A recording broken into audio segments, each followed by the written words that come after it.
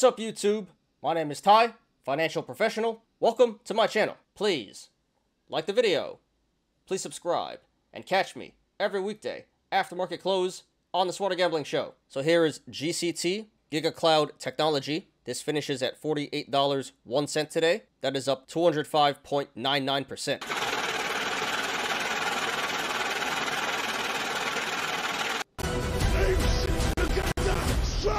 So this stock came out of nowhere today. So I did a little research on this stock. This just IPO'd yesterday. It is a Hong Kong fintech stock, and I really didn't find much more information than that. But this stock seems very similar to a few other stocks that have been squeezing lately, specifically HKD, AMTD, and MEGL. All of those stocks have squeezed recently, and they are all brand new Hong Kong fintech IPOs. So no company-specific news to justify this price action today, but it does seem like this is part of the overall Hong Kong fintech IPO squeeze. Just a lot of momentum on social media right now. Apes in here squeezing the stock up. This was number 3 today on StockTwits, over 13,000 mentions. So today we're going to talk about it. We're not going to do a full-on technical analysis because we really can't here. We only have 2 days of data. This is a brand new stock. So this is going to be me just giving my professional opinion on what's going to happen here. So we have 2 indicators. First indicator is the aftermarket action. Right now, this is running up to $55 in the aftermarket. So if this aftermarket action holds, that would be a bullish indicator for Monday.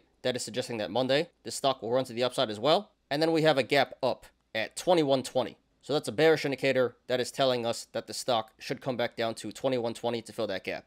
And that gap should fill in the short term. So once again, this stock appears to be very similar to the other Hong Kong fintech IPOs. And in all of those stocks, they ripped to the upside for a few days and ultimately came crashing down, which is generally what happens with IPOs, but those were IPOs on steroids. So nobody has a crystal ball, but I can make an educated guess on what's going to happen here. I'm not going to make a prediction on how high it's going to go, but this will probably continue to squeeze for another few trading sessions. And then like the other stocks, this will probably come crashing down very quickly back to 2120 and probably lower. So be very careful, guys. This is pretty much a game of hot potato at this point. Someone is going to get caught holding the bag. Make sure it's not you. So if you want to go long, not financial advice. Personally, I would not do that, and I would not recommend that. I think you missed your chance already. And while there is still more upside potential, it's just too risky for my liking. So if you want to go long, please do that at your own risk. And it would definitely have to be for a quick scalp. Get in, get your money, get out. Make sure you set your sell orders and your stop losses. Don't get too greedy, guys. Secure the gains. And if for some reason you actually want to buy and hold the stock for the long term, you should probably wait until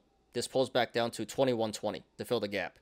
It'll probably even go lower than that. So I don't like the current entry of $48, but I can support going long at $21.20. And if it pulls back, then you can just average down. Now, if you want to go short, not financial advice, looks like a pretty good play to me. You probably shouldn't go short just yet.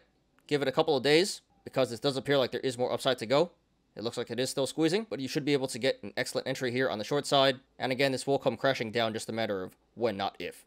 So again, this should eventually come back down to $21.20 to fill the gap there. And from the current price of $48, that would be over a 55% downside potential. So already massive downside potential here. And you should be able to get a way better entry if you're a little patient here and short this down in the next few trading sessions. As long as you're able to withstand the upside pressure, this should eventually come back down to $21.20 to fill the gap. And that should be some pretty big downside gains here. So I can't support going short at the current price, $48. It's already a really good entry on the short side. Although personally, I'd probably wait a few more trading sessions and try to catch this at the top. And again, I would cover at $21.20 where the gap is, for a relatively easy 55% downside gain, at least. So congratulations to everyone who made money in the stock today. Consider taking profits if you're up, not financial advice. And good luck to everyone currently in the stock and to everyone looking to take a position.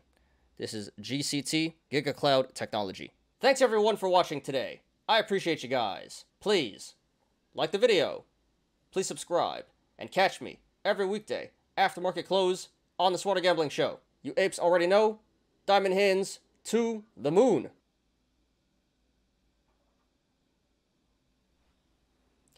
I'm Ty. This is Smarter Gambling. See you guys on Monday. Have a great weekend, everybody. Peace out.